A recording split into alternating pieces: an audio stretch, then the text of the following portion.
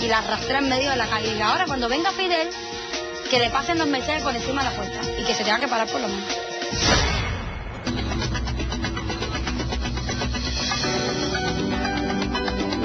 ¿Qué pasa en esa hora y media entre Matanzas, Varadero y La Habana en la Casa M? ¿Qué pasó?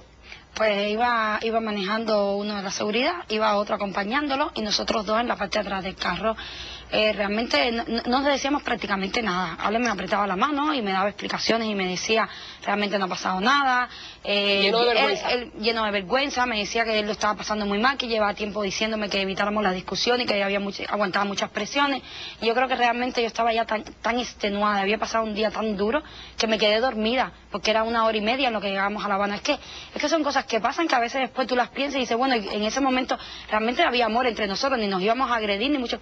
Mi marido se había venido conmigo, mi marido no me dijo, vete, sí, yo te dejo abandonada. La verdad que tuvo un buen vergüenza. comportamiento, él estaba lleno de vergüenza con aquella situación, pero había pasado y ya a partir de ahí era una determinación nuestra si seguíamos, si lo perdonamos, si no lo perdonamos, y llegamos a la Casa M y nos dejan en la Casa M. Y ahí te vas a quedar, porque el lunes vamos a continuar, y no solamente me vas a continuar, me vas a relatar qué pasa cuando llegas a la Casa M, cómo es que finalmente te sacan por los pelos de punto cero, cómo es que se te estaba cayendo el pelo por esa presión, pero también me vas a contestar una parte de los emails que hemos recibido, que han sido docenas de ellos, algunos preocupados y otros criticándote. Y también le vas a contestar a Dachel Torralba y le vas a contestar a Carlos Calvo, que hicieron una serie de comentarios sobre ti la última vez que viniste. Muy bien. Así que invito al público, te invito a ti para que estés con nosotros nuevamente el lunes, para que entonces pueda terminar de relatarnos este manicomio y esta tragedia que tuvo que vivir.